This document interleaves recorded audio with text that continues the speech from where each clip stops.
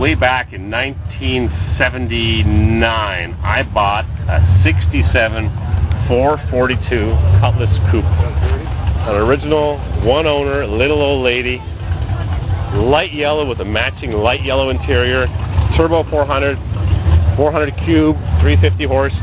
Mine was an automatic. This is a 4-speed. I had the matching yellow interior as well. This is a convertible. Mine was a hardtop. Mine was a rust bucket. I bought it for $500. A Survivor 67 old 442.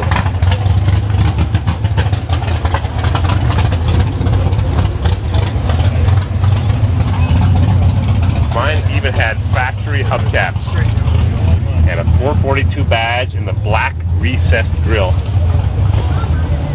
Mine was a junker. I got rid of it.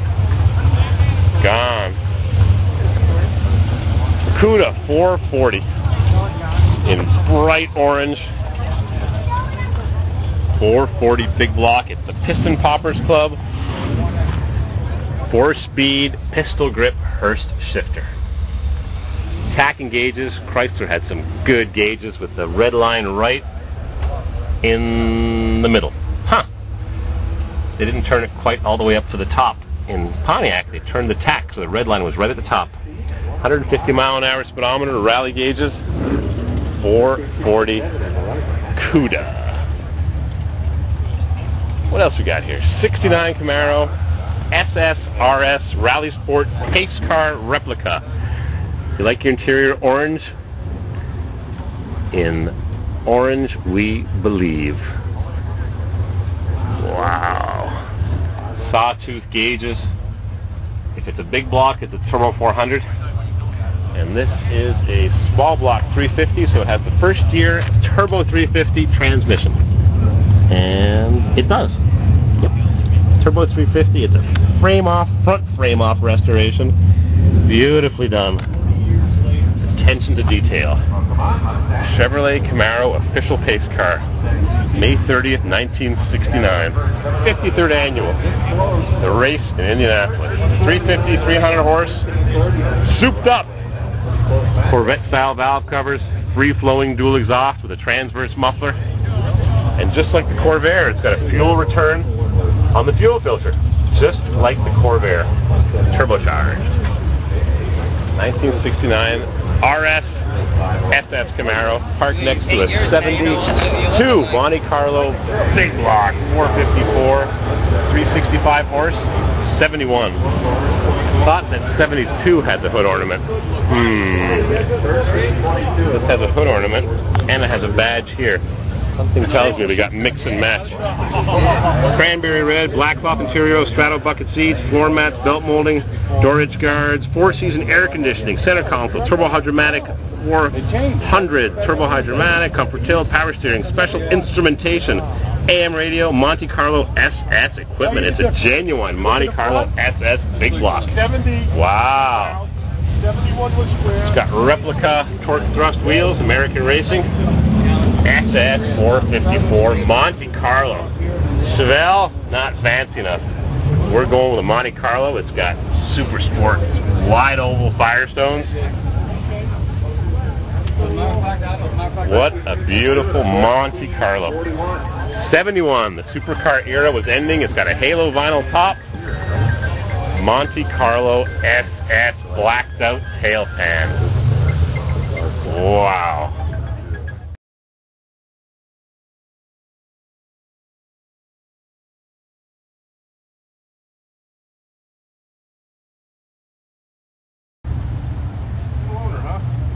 Back when the muscle car era was coming to a screeching halt in 1973 in this case, Chevrolet still put the big blocks in Monte Carlos and Chevelles, but they dropped the horsepower rating off the sticker. And they may have had some good discussions in the corporate boardrooms of the day.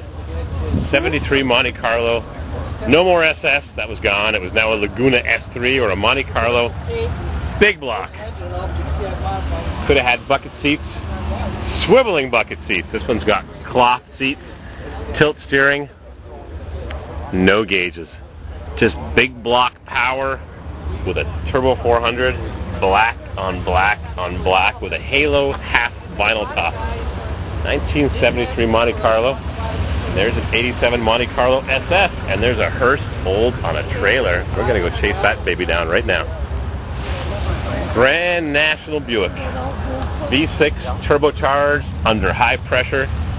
Shaken 6-pack CUDA.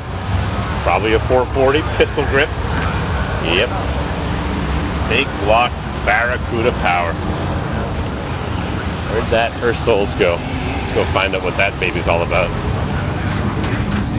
Hot rod, pearl, candy red.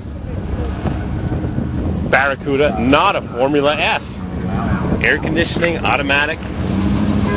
Charger RT, deluxe Chrysler power. Charger RT with a fuel door right there. Charger RT. Am I going to put my next to you? I don't know where the buck. RT. Where'd that Hearst Old go? Cadillac V8 power. Racing Camaro. Nitrous oxide, electronic controls. 1970 Old Cutlass 442 W30. 4-speed standard. Let's go find that Hearst Old. Nova. Black on black on black.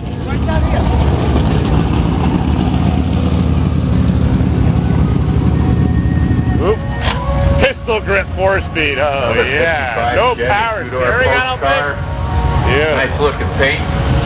Camaro, G-top, 4-speed, power windows. Gonna Race stay out back of it too. Camaro. Moving out on the top end. 11.